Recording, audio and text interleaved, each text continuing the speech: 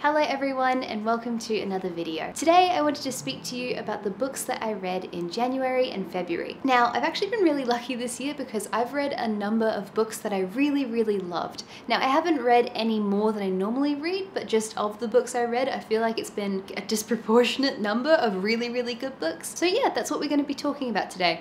Normally I have more random stuff to ramble about in the beginning of a video, but no, here we are. Let's just jump straight into it and I'm going to talk to you guys about all of the books I read in January and February. So the very first book I read this year was called Digital Minimalism. Let me just check what the byline was. Choosing a Focused Life in a Noisy World. This book is by Cal Newport and it was published in 2019. Fundamentally, this book is about using technology in a way that is meaningful and improves your life. Now this is a topic I find really interesting because social media is like literally my job. And I'm not talking about like YouTube, I mean in terms of my day job, I'm a digital marketer. And so that means that using Facebook and LinkedIn and Twitter and all the things is a part of my day-to-day occupation. In addition to that, I'm also hyper aware that these social media platforms are designed through machine learning to be as addictive as possible because these apps care a lot about retention. You know, the more time you spend on a particular site, the more likely you are to come back on it, the more money that platform can make from advertisers and etc. etc. So that is the context in which I picked up this book. Now,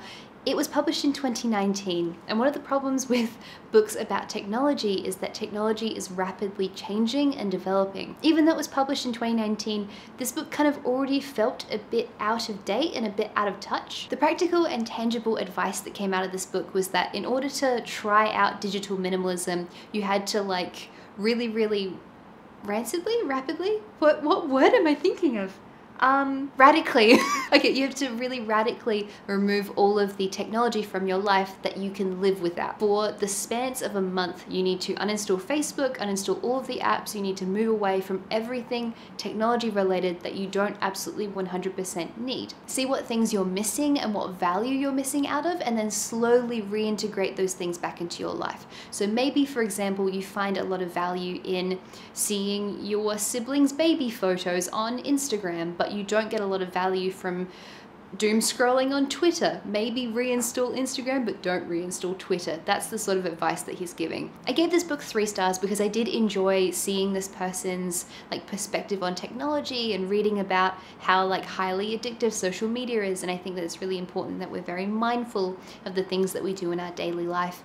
However, there wasn't heaps of tangible stuff to take out of this book. Like there wasn't a lot of like really meaty, interesting advice. It was really just that one simple premise of do a digital detox and that's it. And I also felt like the tone of the book was a little bit superior and a little bit up itself. Like in terms of, there was a few disparaging comments about like World of Warcraft and pictures of dogs on Twitter. Like honestly, the cute animals on Twitter are like 90% of the reason I still use Twitter. I get a lot of value out of seeing cute animals on the internet. I think all of you are very aware of that by now. Yeah, I didn't sort of like the vaguely judgy tone of the author. Okay, so moving on, the next book I wanted to talk about is The House in the Cerulean Sea by TJ Klune. Oh my god, I love this book so much. This is a book that we read in January for our book club over on Patreon. If you're interested in checking that out, there's a link in the description down below. Every month we pick a book together, we analyze it, we talk about it, there's a wrap-up video, I do a deep dive on my thoughts and all the stuff.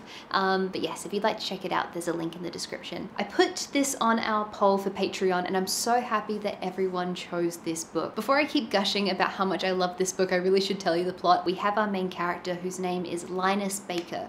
He is a caseworker for the department in charge of magical youth. And his job is to pretty much go out to orphanages and write a report on whether or not that orphanage is doing everything correctly, if it needs to be shut down. And it's so whimsically dull and sad and yeah, just very gloomy. And then one day he gets a case to go to a particularly dangerous orphanage. Now, the magical kids are put into these orphanages because they're considered to be a danger to greater society. There's a lot of discrimination against magical people in this world. And he goes to the titular house in the Cerulean Sea and he meets 6 children and their caretaker. All of the children have their own magic. One of them is a wyvern, one is a were-Pomeranian, one is a great big green glob, one is a gnome, one is the Antichrist, and one is a, I always forget what fee is. Is she a nymph or a fairy? I think she might be a nymph. And it is Linus's job to determine whether this particular orphanage should be kept open. Linus's life at the beginning of this story is so dark and colorless and sad, and there's so little joy in it. And then all of a sudden he gets on this train to go to the Cerulean Sea, and the world just becomes bright and colorful and highly saturated. And when I was reading this story, I could see the colors shift in my mind really, really clearly. Like I felt like the setting was painted so vividly and so strongly. The thing I really, really loved about this book though was the characters. Honestly, like Linus, I love him. I would absolutely die for Linus. He's like, I think around 40 years old. He's so sad at the beginning, but he's just a really believable and realistic character. This book has really beautiful representation of like fatherly love and father figures. The love story that's in this book is possibly one of my favorite love stories I've ever read. It was like the cutest thing I've ever read. I don't want to give away any spoilers, but there's so many scenes with the children where it was just so cute. But yeah, pretty much I've never happy cried while reading a book before, but while reading the last sort of chunk of this story, my heart just got ripped out of my chest again and again. There were sad bits, there were really, really happy bits. I just loved this story so much and I cannot recommend it enough. The next book I wanted to talk about was Sagaland by Richard Feidler and Kari Gustafsson. Now the reason I picked up this book is because I had already read Ghost Empire by Richard Feidler and I really, really enjoyed it and I wanted to read more of his work. This book is about Iceland and the Icelandic sagas, which from what I could tell are pretty much the folk tales of like the families of the people of Iceland. I'm not sure how much of it is fictitious and how much of it is historical, but it's really, really interesting and such a different type of story to what I've read before. And on top of the fact that this book is about the traditional Icelandic sagas, it also weaves together the like personal story of one of the authors, Kari. So he is half Australian and half Icelandic, and he is sort of the product of an affair. He wasn't accepted by his father's family because his father didn't tell anyone that he'd had an affair and that he'd had a son with an Australian woman. So it's sort of about Kari, who like mostly grew up in Australia, going back to Iceland and his story about integrating with his culture and his family, and the fact that he is rumored to be related to Snorri Sturluson, who is one of the most prominent writers of the Icelandic sagas. I think it was a really, really cool premise for a book, and honestly, I learned so much about Iceland. I didn't know anything about Icelandic history or Icelandic culture or the stories or the sagas or anything like that. I didn't quite love it as much as I loved Ghost Empire, but I still really enjoyed it and felt like I got a lot out of it. The only sort of gripe I had with the story was that I struggled sometimes to keep up with all of the different names, and the sagas like jumped around a lot, and there were a lot of different family members who had names that like I had never heard before because they were Icelandic, and so I sort of struggled sometimes to remember who everyone was. But I think that's just the nature of like the traditional medium of the sagas, so it's not really a big gripe from me. So yeah, I really did enjoy it. I would probably give it 4 out of 5 stars. The next book I want to talk about is The Bear and the Nightingale by Catherine Arden. Now this is the book we read for our book club in February. I have had this book on my list for absolutely ages because I borrowed this from my sister-in-law and it's been sitting on my shelf and I've been really, really wanting to get to it. Now, this is a book that's loved by quite a few people, and so I was really, really hyped to read this book. Unfortunately, I didn't love it quite as much as I was hoping to love it. Like, it's set on the edge of the Russian wilderness. It's very fairy tale. It's set in the like sort of time period where fairy tales are set. So it's like very much the things that I love, but it just sort of fell down a few different ways for me. Okay, so this is a historical fantasy novel that's set in very, very snowy sort of rural Russia. Our main character is named Vazia. She is a young woman. I actually kept forgetting how old she was. Maybe she's like a late teen. And she is like sort of like our not like other girls character. She can see demons and all of the sort of creatures of the forest that other people cannot see. And her major conflict is the fact that she doesn't want to be married off. She doesn't want to go to a convent. She wants all of the opportunities that her brother has. She wants to fight with swords and do like non-ladylike things. She doesn't like sewing, that sort of situation. The spot where this book sort of fell down for me was the fact that I couldn't really connect with the characters. I didn't really feel like any of them were like especially believable or real. So when these big emotional things happened in the book, I read them and really kind of just felt nothing. While these horrible things were happening, I just like felt absolutely nothing. I felt no emotion. I didn't get sad. Like, it was just empty. And honestly, the book really labored on the fact that women were supposed to do certain particular things in this setting. I really like that theming. Like I really like exploring how like gender affects how people are treated and like people's expectations within society and people trying to subvert expectations. All of this is stuff I normally like really enjoy reading about because I think it's a really like interesting topic. However, in this particular book, I think there are instances where something is historically accurate and it's a part of the world building and it's a part of the story where the character has to like overcome this particular thing and it's a part of the character arc. And then there's sort of this thing being overwrought and it just feeling like it's being labored on for no reason. Like for me, with the way I read this book, I sort of felt like it was more in this direction than in that direction. And I feel kind of bad about that because a lot of people really love this book and a lot of people I think were expecting me to really love this book. That sort of like overwrougtness with the gendering in this story really kept ripping me out of it. There were a number of positives to this book though. Like I really liked the snowy setting and I think this would be a good book to read around Christmas time. I think it would be a really good cozy book to read. And also the world building was one of the stronger parts of this book for me. Like I really liked the little demons of the house and like the creatures of the forest, and I loved reading about like the Russian folklore, and all of that aspect of it was really interesting. Like I feel like the author did a good job of integrating as much Russian folklore into the story as she possibly could. Yeah, it was just, there were a few things that really made the book fall down for me, so I didn't love it as much as I had expected to love it, and so that sort of made the book around a 3 stars or maybe a 3.5 stars for me. Okay, and now the last 3 books I read between January and February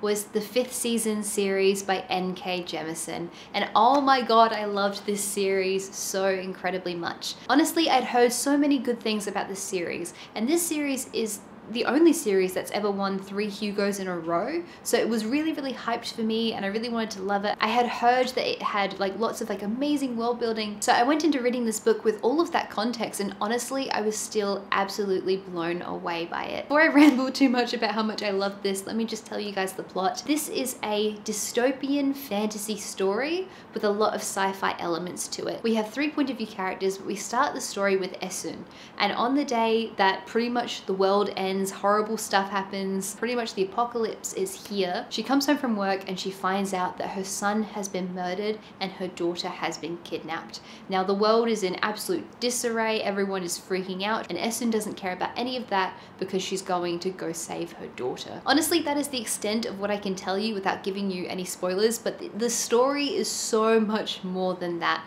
The world building here is some of the most amazing world building I've ever read. Like honestly, the chapters are broken up with these little epistolary segments which include like letters from researchers who are researching the dead civilizations that came before these people. There's lots of mystery surrounding this, and slowly you're like uncovering the mystery as you read. The magic system here is really interesting. There's like so many different ways that different cultures of people get treated, and just genuinely it's such a strong, amazing, enormous world. I will say that it's a bit of a learning curve when you jump into the story. Like this isn't particularly an easy read because you have to really concentrate because it's such a learning curve in terms of the world building. For me, I thought that there was no info dumping. Like I thought that the amount of information that got communicated to the reader was just perfect, and it was constantly interesting. Every single point as I was reading, I was totally engaged with the story and I desperately wanted to know what was going to happen next. It felt so real and gritty and believable, and when horrible things happened in this book,